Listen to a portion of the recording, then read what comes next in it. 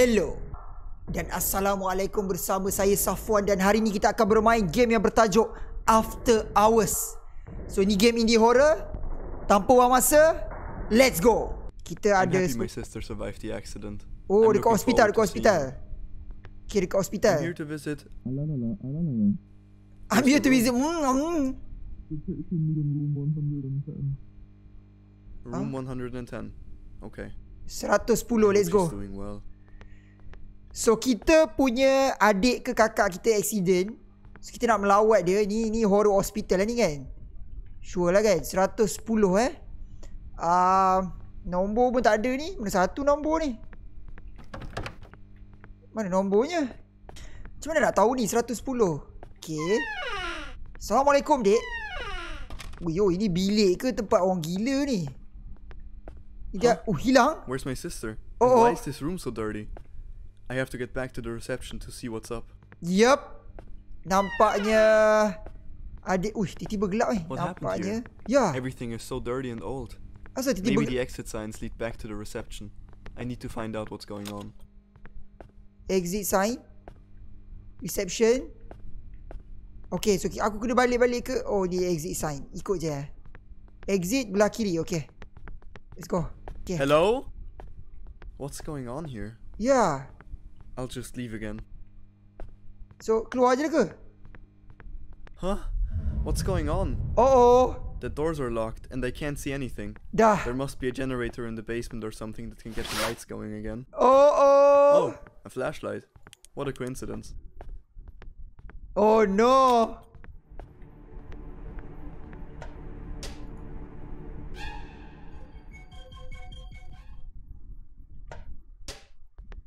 Oh, aku kena pergi basement generator.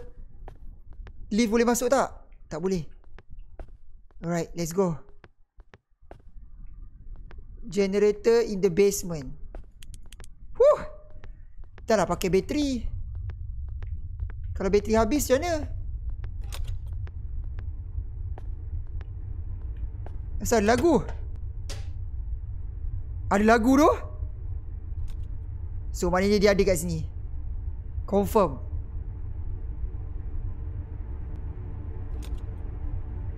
Tu dia. Dia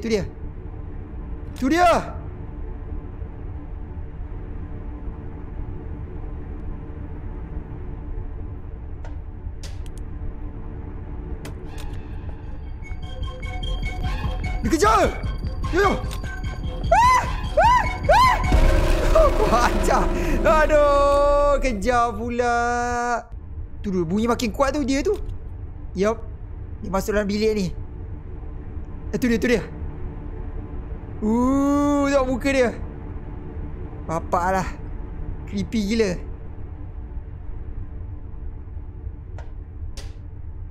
Aku tak boleh crouch, salahnya. Okay, so kena pusing jauh. Okay, generator. Alamak, jalan mati pula dah.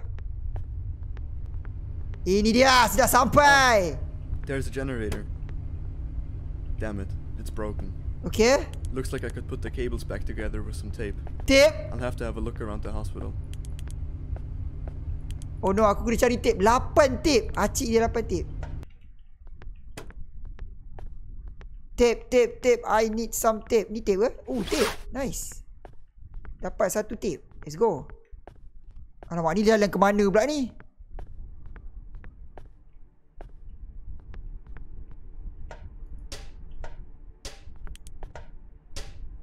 Nyorok lu.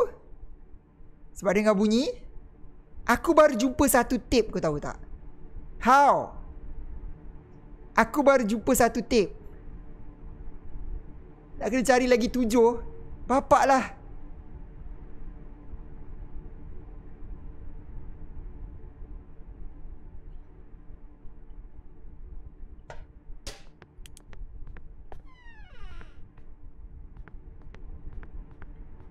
Oh, ni dia.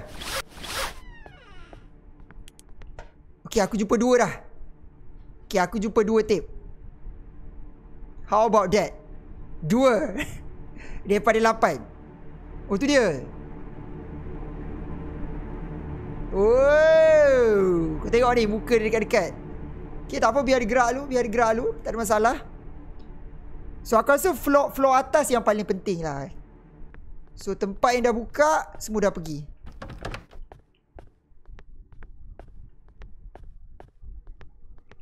Alright. Bateri ke ni? Bukan. Aku dah tak cukup bateri ni. There we go. Bateri. Tape. Okay.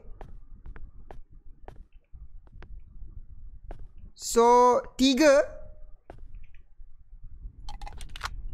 tape.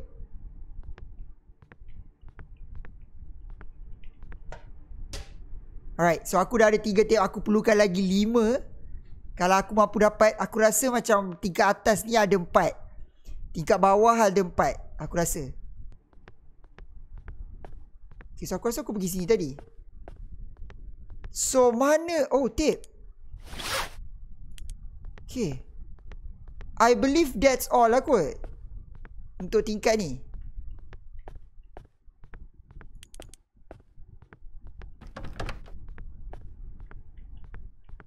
Aku rasa itu je lah kot. Ada lagi lah. Allah. So ada 5.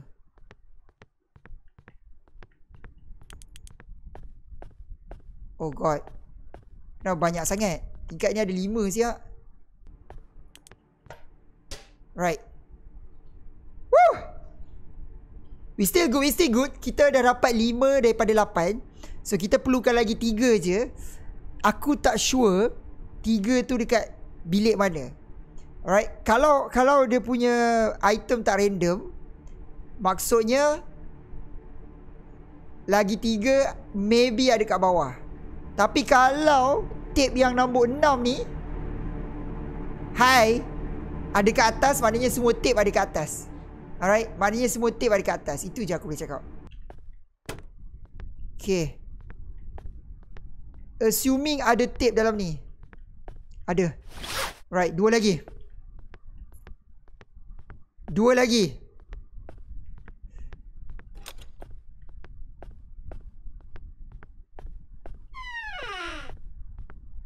Itu dia. Okay. 1 lagi. Tandas. Tak habis-habis.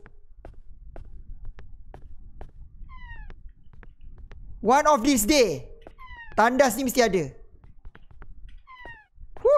Yup. Okay, got enough tape.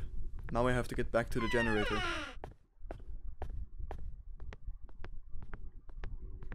Right, kita kena hati-hati.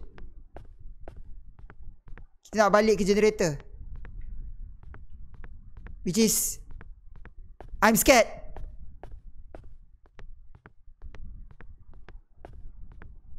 Kat mana siap? Turun bawah. Bawah lagi ke? Lalu sini ke? Dang.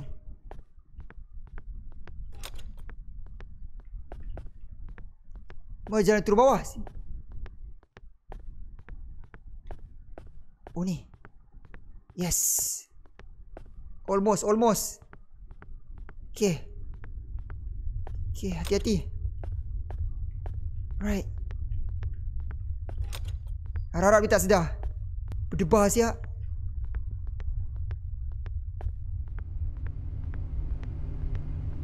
Now let's fix this thing. Nice, it's running. Now I'll have to look for a key to finally get out of this place. Key pula! Oh my god, kenapa nak kena ada key?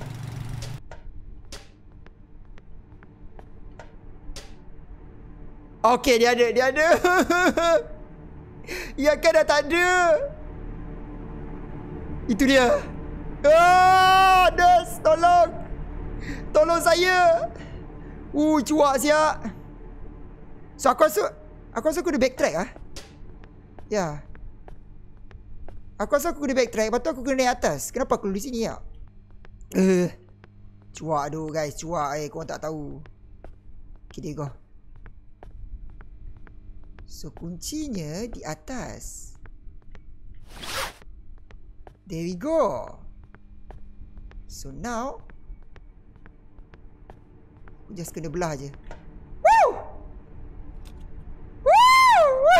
Nasib baik. Dia lalu sebelah ni je weh. Aku nak pergi belah kanan, dia lalu belah kanan. Acik dia. Okay. Oh no, dia camping tempat yang aku nak pergi. Oh, this is bad.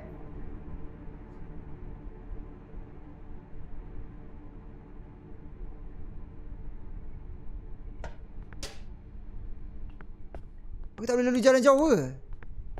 Boleh kot.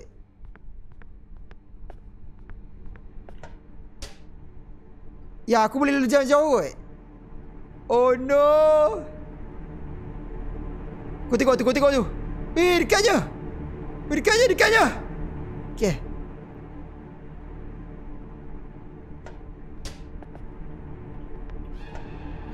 Oh no. Wajar lah. Mati pula. Ya, dekat mana ni? Oh, lari je. Okay, tak apa. Dia checkpoint kat sini, alhamdulillah. Right. So aku just kena turun je. Okay. So dia checkpoint kat sini tak apa. That's good. So aku just boleh lari je sebenarnya. Okay dude. Okay.